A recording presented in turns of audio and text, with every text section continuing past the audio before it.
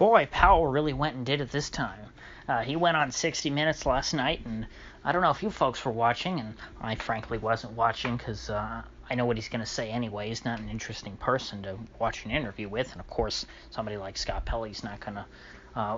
he wouldn't get the interview if he was going to ask any challenging questions. That's kind of how these things go with these big names. You know, you have to make compromises to get them on your show. So by the time you do that, you've given up the ghost.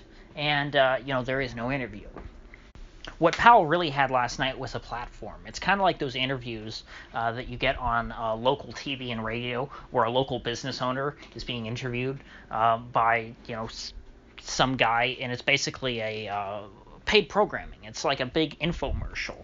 That's what the Fed did last night on 60 Minutes. It was a Fed infomercial telling you why you should go out and buy stocks. Now, in keeping with typical Fed speak, Jerome Powell never came out and said, I want all Americans to go out and go shopping, and I want investors to go out and buy everything in the stock market. Just keep buying SPY. Just keep putting in those buy orders every day after day. Allocate more to your 401k. Instead, he did what the natural Fed thing is, which is he used euphemisms. And he massaged people and said everything's going to be all right. And the big thing that came out of last night was that, of course, there's this funny clip going around of Scott Pelley saying, hey, so you just basically dumped a bunch of money in the market. You just stuffed it all full of money. And Powell said, yeah, we did. And he said, you just printed a bunch of money. And he said, well, we didn't print it. We punched a bunch of ones and zeros into a computer and created deposits. So, yes, that's what he means. So I guess maybe for laymen watching 60 Minutes, that might have been a little bit of a red pill to realize that, hey, these people just go out and buy assets with nothing, and you don't get the privilege to do that or to take advantage of that, but all their friends do. Maybe that clicked with some people, so I'm glad that Scott Pelley at least gave the frank and broke sort of a frank way of explaining that, which is the obvious way of explaining it, that rather than I guess conforming totally to Fed speak and to using all of this nonsensical language. But overall, he didn't push him really on anything. He was, he went in like somebody who was just sort of, who was not smarter than Powell. I'll put it that way. He went in like he was asking Powell questions because he didn't know, not because, it's like when you're, what do they say in law? You never ask a question you don't already know the answer to. The same thing should be said for the most part in interviews, or at least, you shouldn't be going in there as with that same kind of general cluelessness. You need to have curiosity, but it needs to be an informed curiosity. But of course, the biggest, most market-moving thing that came out of the whole interview was Powell said that they got more tools left in their toolbox, meaning we're not out of ammo. That's one of the Fed loves to use that whole analogy about having a toolbox. And by toolbox, they mean we can buy different assets. We can inflate different parts of the market. Because back in the 2000s, or I should say, let's say the late 90s, let's say the Fed blew up a big NASDAQ bubble. And after that burst, the Fed said, well, hey, we're not a one-trick pony. We can't, we don't just blow up NASDAQ bubbles. We can blow up a housing bubble.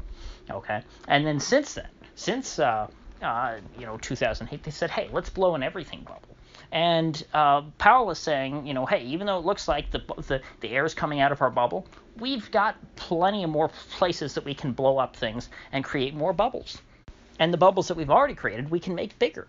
And so what he means by that is we can buy more kinds of assets, because we're already buying mortgage-backed securities, inflating the housing market. We've already, been buying all the treasuries that the U.S. government's going to issue. We've said we're going to, Powell wrote the federal government a blank check. He said, don't worry about deficits right now. This is not the time to worry about deficits. He's buying up investment-grade corporate bonds, so buying up the corporate bond market. He's buying up he's buying up junk corporate bonds, but only fallen angels, meaning companies that used to be investment grade, but ever since this whole depression hit, they've fallen down to junk grade, but they've frankly should have been at junk all along. And he's buying up municipal bonds. So he's buying up the whole bond market, driving people, as I've been saying, into the stock market. Well, even doing all that, the stock market's still bumping up against resistance. technical resistance. If you notice today, big spike in the stock market today. Where did it start? Where did we close? Around 2950 on the S&P. So this is not a breakout. Sure, there was a there's a little bump here because of Powell's speechifying last night, but the market has market in quotes has not broken out, despite everyone being pushed into the stock market and the fact that you can't get a yield anywhere else. And so what can the Fed do about this? What tool do they have left in their toolbox? The obvious answer is to buy stocks, or more specifically ETFs. Probably because that's how they've been doing the corporate the corporate bonds. They've been buying up LQD and JNK, which they said they were going to long before they actually did, but they finally did start buying up those funds. And frankly, if they hadn't, I think it would have really would have hurt their credibility. And so what everyone on Wall Street took from Powell's interview last night is that the Fed's going to buy stocks. So everybody today tried to front run that, but they were smart enough to not buy once we got to that 2950 level. We got over it a little bit. We got up to 2963, I think was the high for the day, but nobody bought over that. Why? Because there's a good chance that the Fed is not going to do anything as long as stocks keep meandering along at a good pace here. That promise was just sort of that's an insurance policy. And so in order for the Fed to actually come in and buy stocks, we're probably going to need to have that second pullback, which a lot of the smart folks have been talking about. And actually, we might be able to look at, based on today, the chance that this was our short-term blow off top today.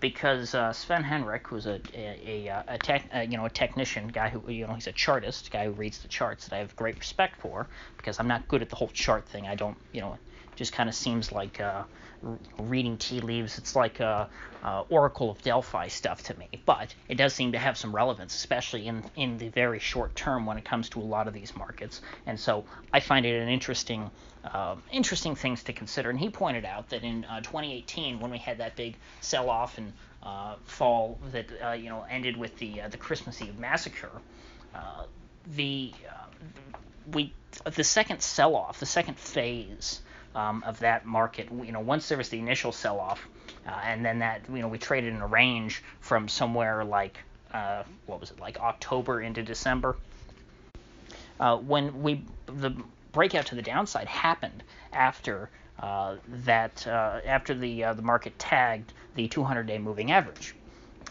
and we just did that today. So it seemed and rejected, not a massive rejection certainly, but a rejection.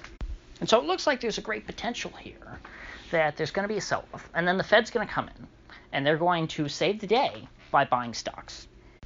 Now, you could say, well, the Fed doesn't have they don't have the authority to do that. Well, the Fed, just like everybody else, you can say that the Fed has a living, breathing statute, just like, we have a living, breathing Constitution according to people who want to change the Constitution for their own purposes. The Fed can just read into their statute the right to buy stocks.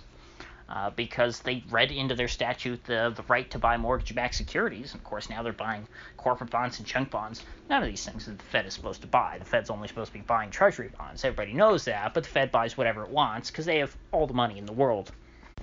So I think it's safe to say that that's where we're headed here in short order.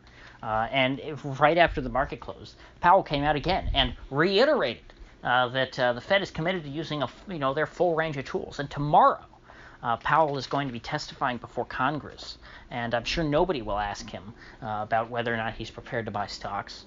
Although, if there are any, brave, enterprising Congress people who want to, do some good for the country, they could do that. Ask the real man in charge of America, what exactly is going on, because really, Powell is the most powerful man in the country. Much more powerful than the president. The Powell tomorrow, if he wanted to, could destroy the federal government forever, because he controls the purse strings. We're always told Congress controls the purse strings. Nonsense. The Fed controls the purse strings. The Fed is a Politburo, and we all march to their tune. We all work to meet their production targets. So tomorrow is certainly going to be a pivotal day, I think, in the short-term history of this market because, Powell is either going to knock it out of the park or he's going to disappoint. Now, people are going to want some more hints now that he's being so blatant that he's going to buy stocks tomorrow. But if he's too blatant, he might get some pushback from these congressmen who don't, frankly, know enough to realize that you're just supposed to roll over and do whatever Powell says. So he has to talk in a way that he has to talk over the heads of these congressmen, but still, send a clear message to Wall Street that he is going to buy stocks. So that's all for today. I think I don't really have time to discuss what the broader implications of all this is because so much happened today. I think I will take time to reflect on that, and I'll have plenty of time to discuss it, in the future because this is our new reality. We are living in, we are witnessing financial history unfold before us at breakneck pace. Every one of these steps is completely unprecedented, so I will continue monitoring them, and if you get anything of value to this video, I'd appreciate you clicking that like button and sharing this video, and if you haven't already, please do subscribe, because I do upload every day, and I'd hate to have you miss one, so I'll see you folks back here tomorrow.